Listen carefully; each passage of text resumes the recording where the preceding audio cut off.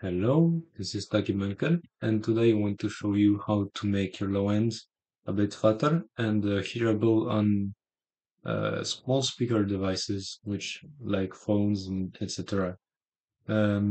So maybe you have some stuff that you have like this, where you have a good balance, but it's not sounding beefy enough. And so I'll show you the track.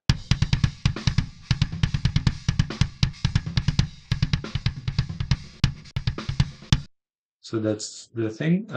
And maybe you want to try an EQ boost. So let me try it and you to show you how it sounds.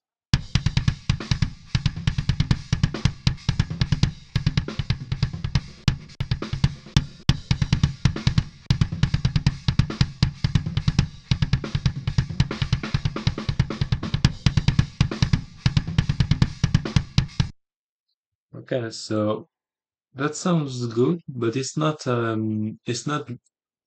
bringing so much of the low end as I would want to, because it's much more uh, um, it's a bit like the it's a bit bleeding into the mids, which are like the woody frequencies, which I don't want. I just want this to get beefier. So what you can do in this case is you can do a parallel thing, and the main thing you want is bandpass filter. Then you add some harmonics with uh, how with distortion or compression or saturation. Anything goes. So I show you. You have this. I'll show you with stock plugins on it. And after that, filter. No, you filter out um, some of the not so good low end. So this will look like this.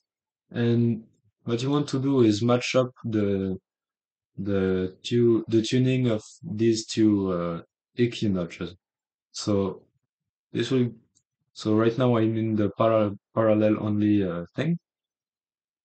So let's just try to find what frequency is good.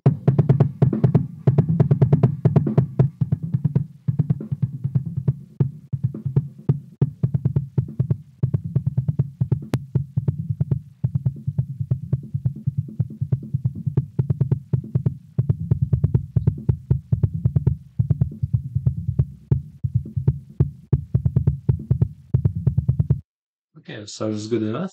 And now I will put the original back in and try to dial in this.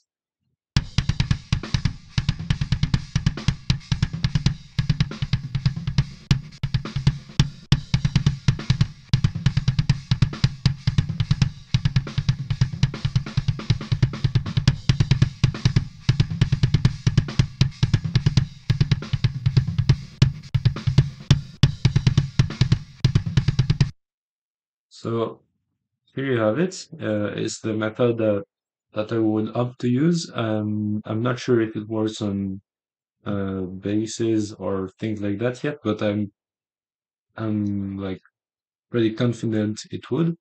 Now this video was also to show you that I did an emulation for this parallel processing, so you can have it very quickly. It's called Tachy Voodoo, and so you have the same things, frequency, saturation, and you can control the output here. So let me try it.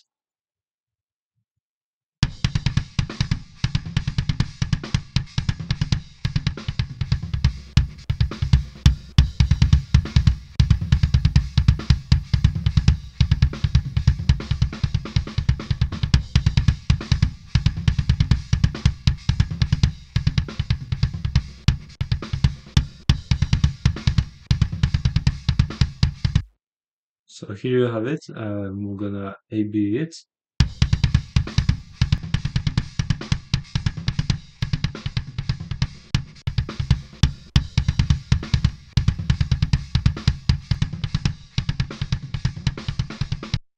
So here it's not quite as woody as the EQ notch. So this is a little bit warmer than if we did than what we did here because I did some other stuff in the processing. So we can download this. This doesn't use any third-party plugins, so you can just use the FST. Um, and yeah, that's it for this video. I hope it will help you achieve good low end in your mix. And yeah, if you have any questions, let them below. And goodbye.